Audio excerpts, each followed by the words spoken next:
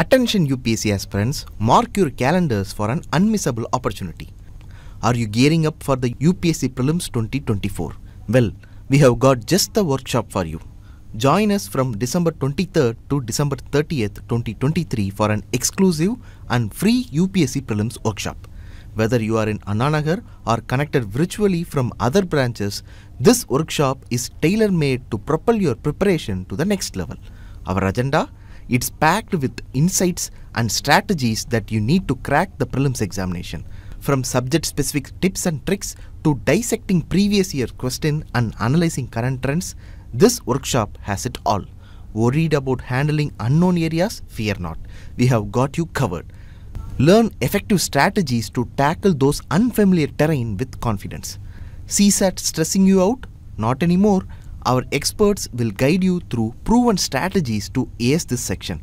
Plus, get ready for a personalized study plan designed to optimize your learning curve and understand the paramount importance of test series through pre-storming and pre-fit.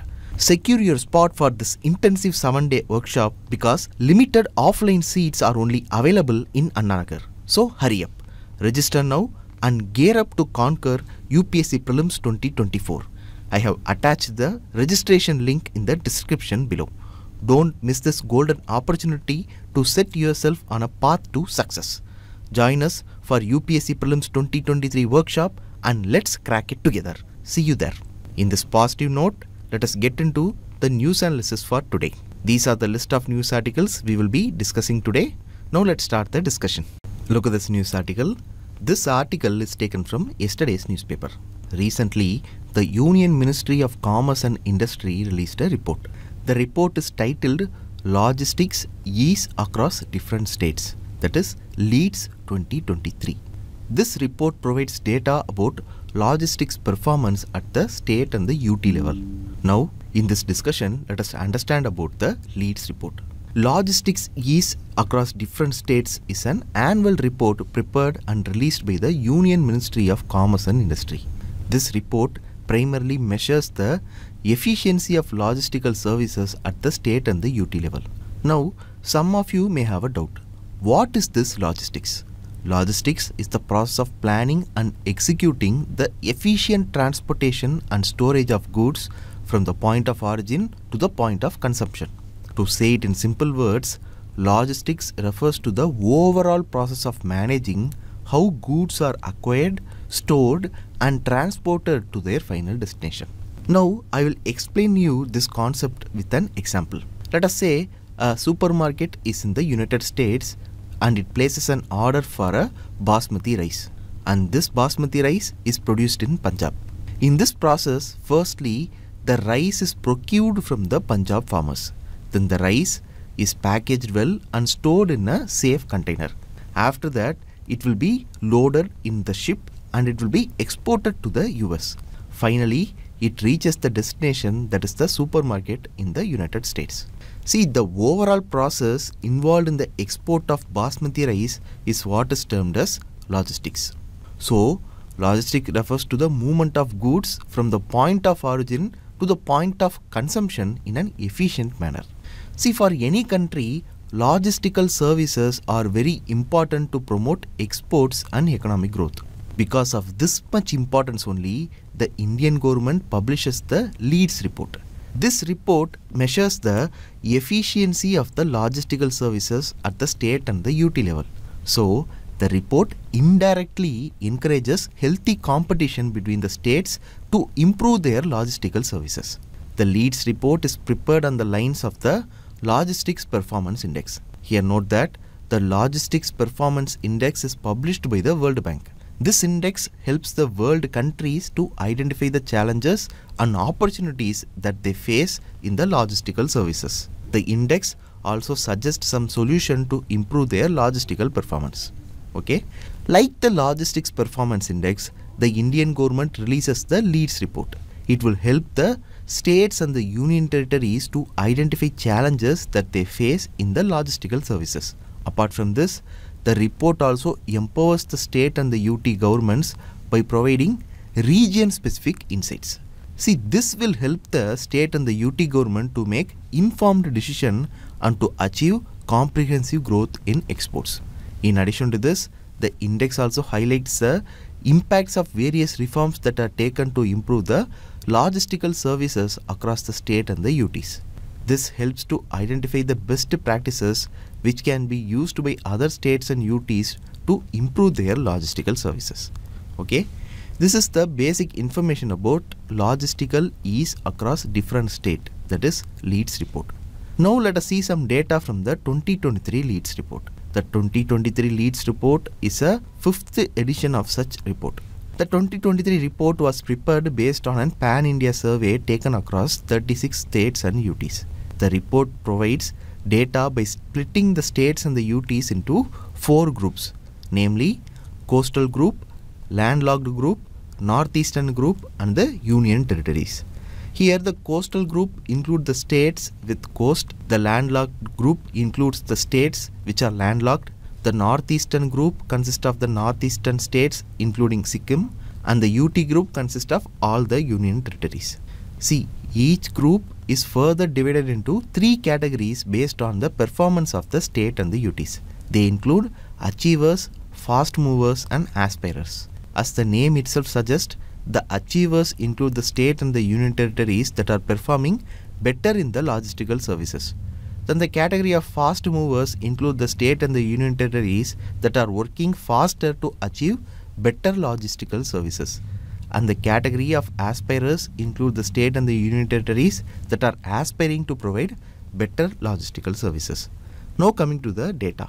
Look at this table here. As many as 11 states and 2 union territories have been named as achievers. They include the coastal states of Andhra Pradesh, Gujarat, Karnataka and Tamil Nadu, then the landlocked states of Haryana, Punjab, Telangana, UP, then the northeastern states of Assam, Sikkim, Tripura and the union territories of Chandigarh and Delhi. This is all about the achievers. The rest of the states and their position are given in the table here. You can go through it. To sum up the discussion, the logistical ease across different states report is an annual report released by the Union Ministry of Commerce and Industry. This report measures the efficacy and the efficiency of the logistical services at the state and the UT level, and it encourages the healthy competition between the states to improve their logistical services. And that's all regarding this discussion. Now with this, let us conclude this and take up the next news article. Look at this news article. This article is taken from the opinion page. This article talks about the dilution of vote value. It also explains the constitutional safeguards available against the dilution of vote value. So in this discussion, we will understand these points in detail. We will approach this discussion through mains answer writing approach. First, let us look at the question. The question is, can the vote value of the electors in a liberal democracy like India be diluted? What are the constitutional safeguards available in India to prevent dilution of vote value? See, this question can be asked in GS paper 2 under the topics given here. This is about the syllabus. Now coming to the question. Here the question demands us to write 2 things. First, we have to write whether the vote value of an Indian elector can be diluted or not. Second, we have to write about the constitutional safeguards available against the dilution of vote. Having decoded the question, let us straight away get into the introduction. In the introduction itself, you can address whether the vote value of the Indian electors can be diluted or not. According to some legal experts, the vote value of Indian voters can be diluted. It can be diluted either qualitatively or quantitatively by redrawing the boundaries of the constituency. Now, what does the term dilution of vote means? See, the dilution of vote can happen when an election system or any other policies deny voters an equal opportunity to elect a candidate. This means the voters can cast ballots, but their votes do not have equal power to elect candidates. For example, let us assume a constituency named X, and it has several communities like A, B, C, D and E and so on. Let us say constituency X has over 70% of the voters belonging to community A. So, when it comes to election, community A has more say than other communities. As India follows the first past the post voting system, the candidates who secure most votes in the constituency will be declared elected. In our example, community A has over 70% of the voters. So, it is enough for the political parties to convince community A to get their candidates elected. Here the voters belonging to communities other than A do not have equal opportunity to elect the candidates. This is what is termed as dilution of vote. I hope you understand the term dilution of vote. As I said earlier, the value of Indian voters can be diluted either quantitatively or qualitatively by redrawing the boundaries of the constituency.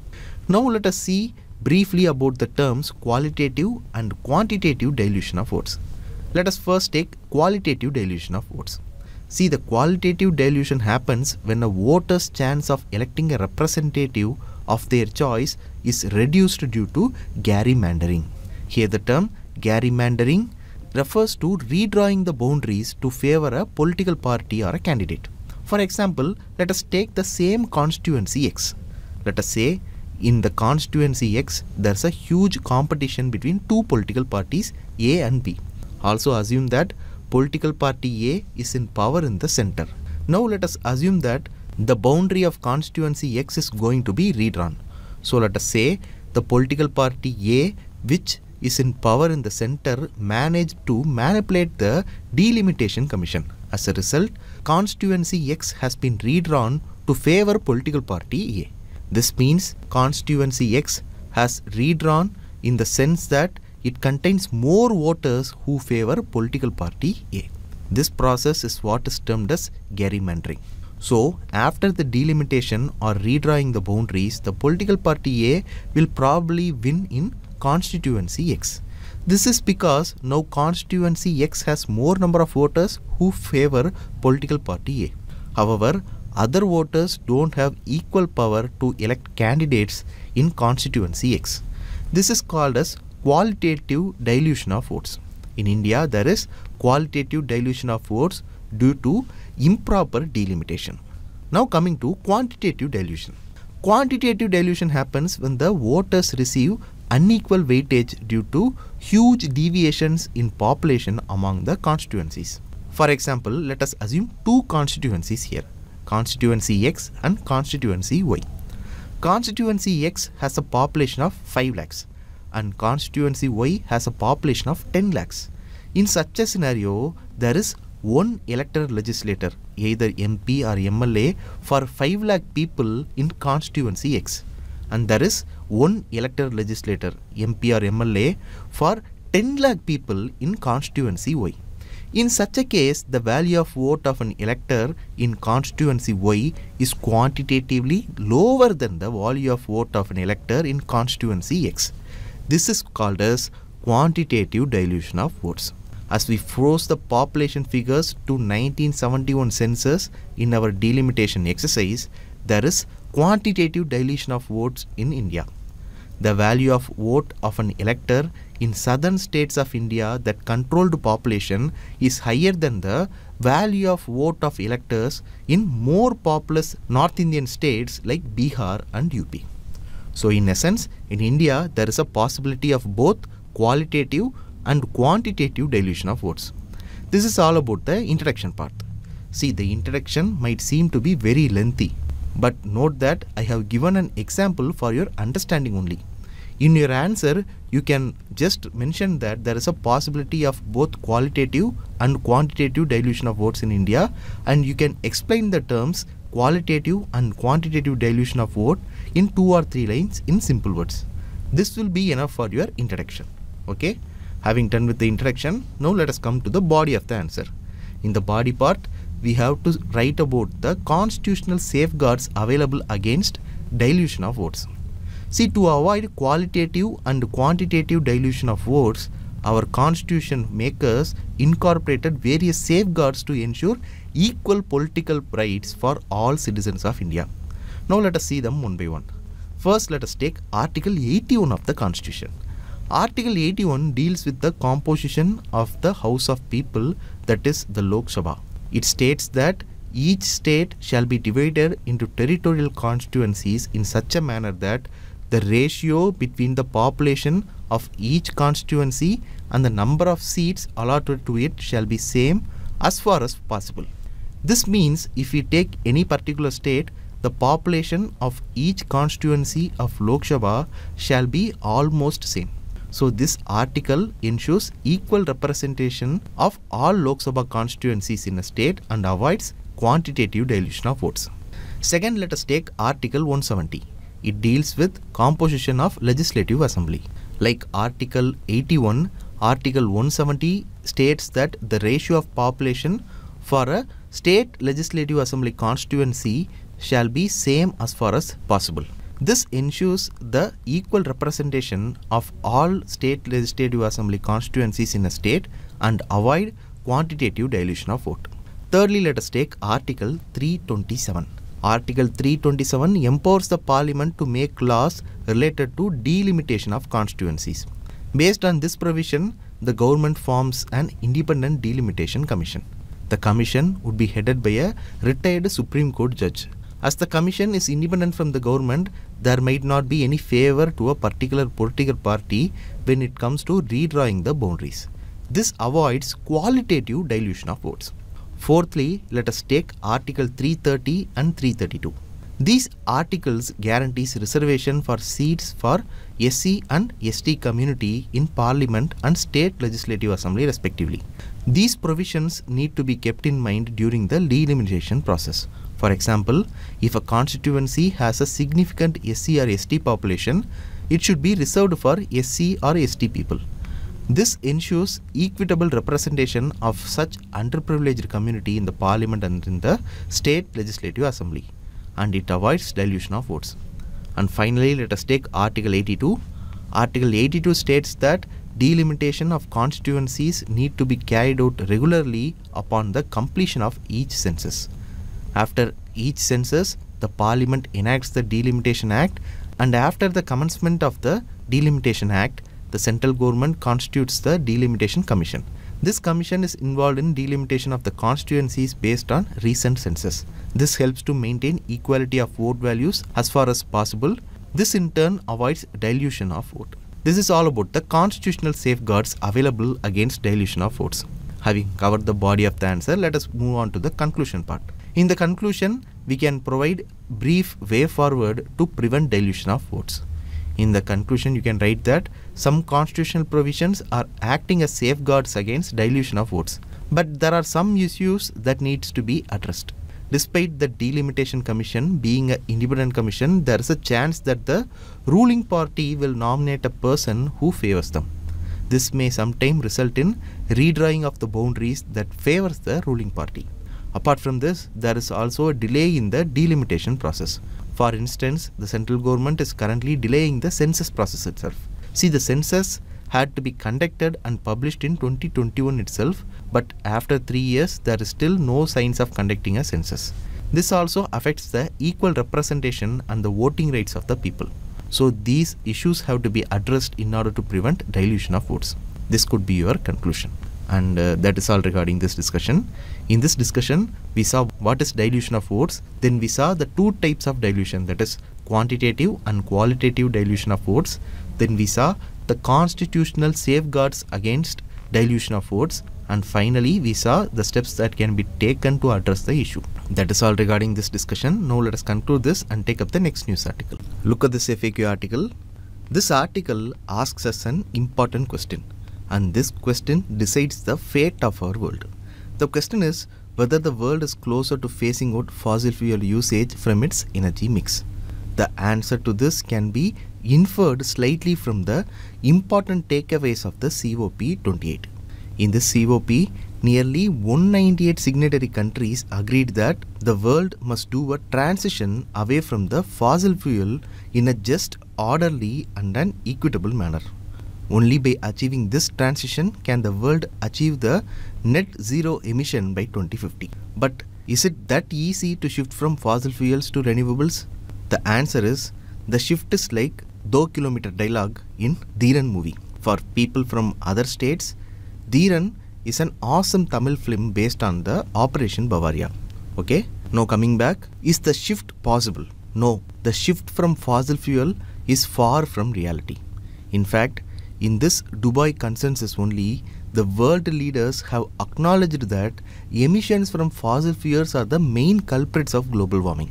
Moreover, the article here gives us a variety of reasons for our inability to phase out fossil fuels. See, these points are less relevant for prelims examination but more important for your mains examination. So, make note of it. Now let's start the discussion and look at the points, that is the difficulties in phasing out fossil fuels.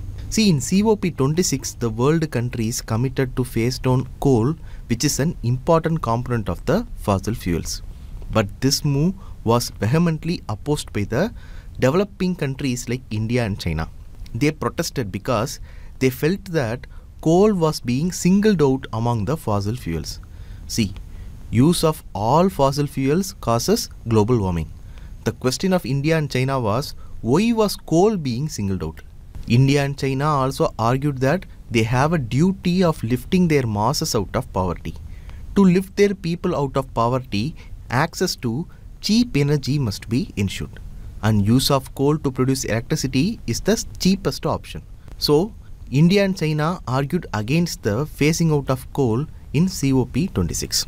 This episode shows that there is a mismatch of vested interest between the countries to eliminate fossil fuel. For example, the United States is a strong advocate to phase out coal, but never voiced for eliminating oil and natural gas, because the United States is heavily dependent on oil and natural gas for its power production. The next point is, there is the issue of reliability. See, unlike the power from fossil fuels, the power from renewable sources of power like solar and wind are not readily available and they are not really reliable. For example, the solar energy is unavailable at night and wind energy is highly seasonal. Next, we have the transmission issues. Currently, the world has enough of the power transmission lines and the oil and natural gas pipeline to connect the area of origin to the area of consumption. Power transmission line from area of renewable energy production must be newly constructed. In addition to this, energy storage infrastructure for renewable energy must also be constructed. This will take a lot of time and money. This is the next issue. Now moving on to the last issue. This issue is nothing but the aspirations of the developing countries. India, for example, in the National Electricity Plan 2022-27 plans to add nearly 87,000 megawatts in the form of fresh coal-powered capacity. So, getting consensus of developing countries like India to phase out fossil fuel will be an uphill task. So, these are some of the reasons why transition from fossil fuels to renewable energy will not be a very easy task. All these points can be used in your mains answer, and the question will probably be from GS paper 3. Okay, so that's all regarding this discussion. In this discussion, we saw why a transition from fossil fuels to renewable energies is a difficult task. Now let us conclude this and take up the next news article. Look at this news article. The 4th unit of Kakrapar Atomic Power Project in Gujarat started the process of controlled fission chain reaction. Moreover, it has attained criticality on Sunday. Here, criticality is a state of the nuclear reactor when it can control a sustained fission chain reaction and start generating nuclear power. See, the Kakrapar Atomic Power Project houses 3 Indian pressurized heavy water reactors. 2 reactors are of capacity 220 megawatts and the last reactor that became critical on Sunday is of 700 megawatt capacity. The Indian pressurized heavy water reactor are indigenously developed and built by the Nuclear Power Corporation of India Limited, that is NPCIL. Here NPCIL is a public sector undertaking of the Department of Atomic Energy. This is the background of the article. Now in our analysis, let us discuss about India's 3-stage nuclear program from a prelims perspective. See, the first stage of India's nuclear 3-stage program is the stage of pressurized heavy water reactors. This stage uses natural uranium that contains 99.3% uranium-238 and 0.7% uranium-235 as a fuel. In this process, plutonium will be the byproduct. A unique aspect of this stage is that here natural uranium is used and there is no need for any enrichment. In India, pressurized heavy water reactor is located in Kakrapar Atomic Power Station, Gujarat. Now moving on to the second stage. The second stage is about the fast breeder reactors. Fast breeder reactors uses a mixture of plutonium and reprocessed spent uranium from the first stage as fuel. This will produce both electricity and more plutonium as a product. This is because the uranium will get converted into plutonium in the fast breeder reactor. An interesting feature of this stage is that the fast breeder reactor does not use any moderators. See, in a nuclear reactor, the moderator helps to slow down the neutron, thereby ensuring the sustainability of the fission reaction. But in case of fast breeder reactors, there is no need to slow down the neutrons because the fast neutrons are more efficient in transmuting the uranium-238 to plutonium-239. See, the uranium-233 is the final product of the second stage, that is the fast breeder reactor. And this uranium-233 will be used as a fuel in the third stage of our nuclear program. India has a prototype fast breeder reactor in Madras Atomic Power Station in Kalpakkam near Chennai. Now moving on to the third stage. In the third stage, there is the use of advanced heavy water reactor. The advanced heavy water reactor uses thorium-232 mixed with uranium-233 produced in the second stage in a form of mixed oxide as a fuel. The overall design of the advanced heavy water reactor is to utilize the large amount of thorium reserves that are found in India in the form of the monazite sand. So, through these three stages, India aims to become self-sufficient in nuclear energy. Right now, the first stage and in the second stage are in the operational phase, and the third stage is still being experimented. So that's all regarding this discussion. In this discussion, we saw about the three-stage nuclear program of India. Now with this, let us conclude this and take up the next news article. Look at this news article. According to this news article, School of Happiness or Happy School will be set up in Bodoland Territorial Region of Assam in 2024. See, it is a first of its kind school for imparting lessons on humanity and societal happiness. Government also plans to use this initiative to curb insurgency in the region. This is all about the article. In this context, in our discussion today, let us see the steps taken by the Indian government to curb insurgency in the northeastern states. First of all, the northeastern region of India comprises of 8 states, namely Assam, Arunachal Pradesh, Manipur, Meghalaya, Mizoram, Nagaland, Sikkim and Tripura. Each of the 8 states have their own distinct history and identity. The region shares its border with Bhutan, China, Myanmar and Bangladesh. So, this region is strategically important for our national security. Since independence, the history of this region has been marred with insurgency and underdevelopment. So, the present government has taken various steps which could be broadly divided into 2. First is the steps taken to prevent the spread of insurgency in the region. Second are the steps that are taken to ensure that development activities reach the region. According to the government, these 2 steps should reinforce each other for a comprehensive development of the region. Okay, so first let us look at the steps that are taken by the government to prevent the spread of insurgency in the region. Indian Army conducted various successful military operations against insurgent organizations in the northeast.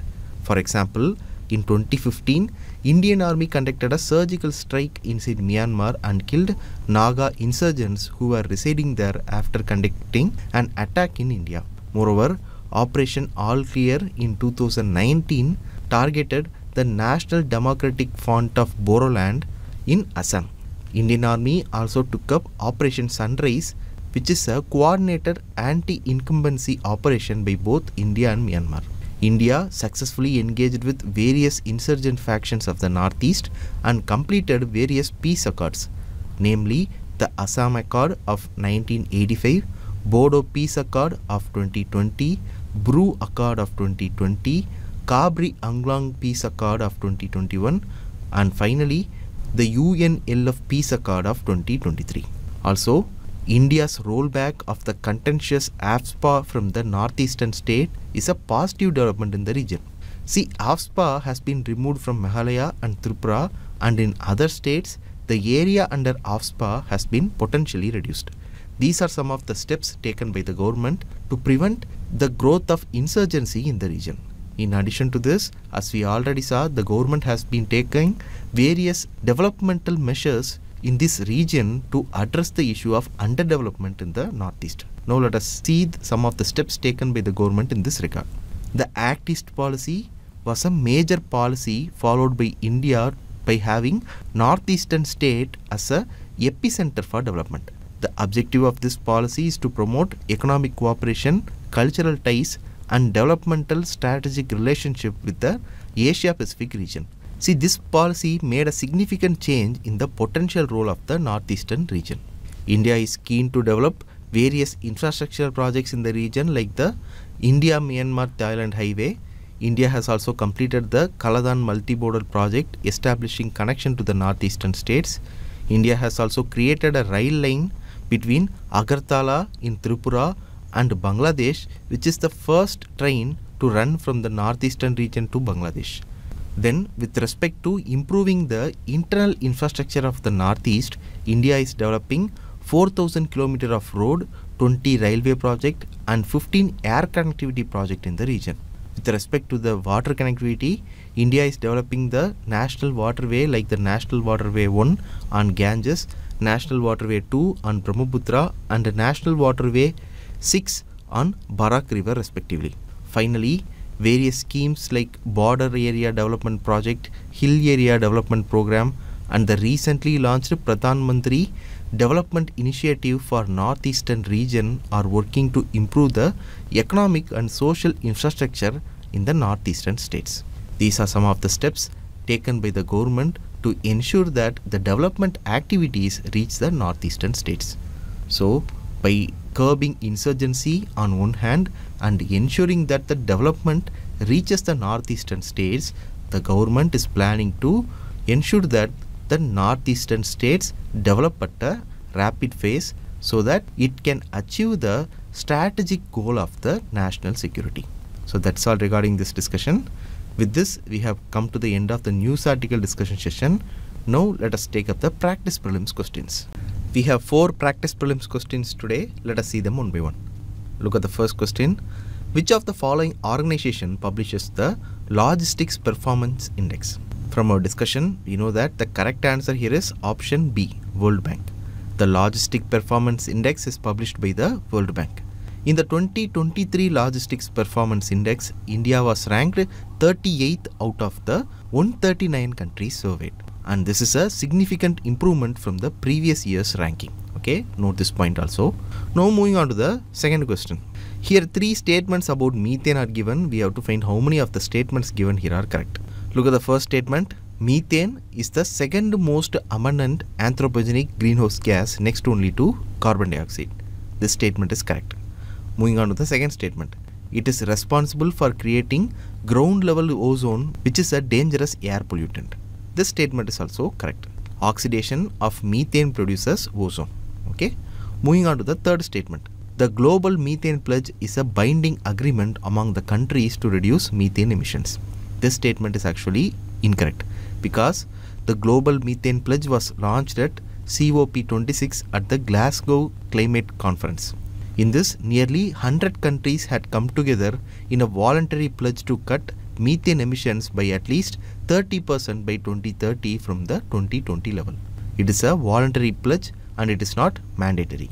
So, statement 3 is incorrect. See here, statement 1 and statement 2 are correct and statement 3 is incorrect. So, the correct answer is option B, only 2. Moving on to the third question. Here 3 statements about the India's nuclear program is given. We have to find how many of the statements given here are correct. Look at the first statement. In the pressurized heavy water stage, natural uranium is used as fuel. From our discussion, we know this statement is correct. Okay. Moving on to the second statement. In the fast breeder reactor, the usage of moderate is paramount and it will slow down the neutrons. This statement is incorrect because in our discussion, we saw that the fast breeder reactors, there is no moderator. Here, instead of a moderator, The fast moving neutrons from the nuclear reactor is used to transmute the natural uranium, that is uranium-238, into productive plutonium-239. Since fast breeder reactor produces more fuel than it consumes, it is actually named as fast breeder. Okay. Moving on to the third statement. It is often envisioned that the third stage reactor will ensure India's energy security are met locally. This statement is correct. The overall stage of the three-stage nuclear program of India is to utilize the large amount of thorium reserves found in India in the form of monazite sand and become energy self-dependent. So statement 3 is correct. In this question, statement 1 and statement 3 are correct and statement 2 is incorrect. So the correct answer here is option B, only 2. Moving on to the last question. Here, 3 statement describing a particular regional connectivity project is given. We have to find what is the connectivity project that the 3 statements is talking about. Now let us look at the statement. It seeks to develop connectivity through water between ASEAN and India.